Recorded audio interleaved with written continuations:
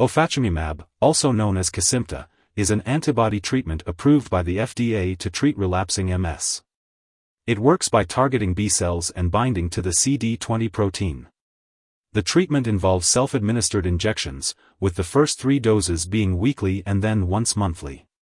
Some common side effects of Kesimpta include injection site reactions, fever, headache, muscle pain, and chest infections.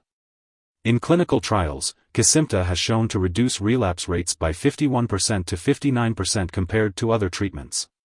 If you're considering trying Kesimpta, talk to your doctor to see if it's the right treatment for you. And if you experience strong reactions while injecting Kesimpta, stop immediately and consult your doctor.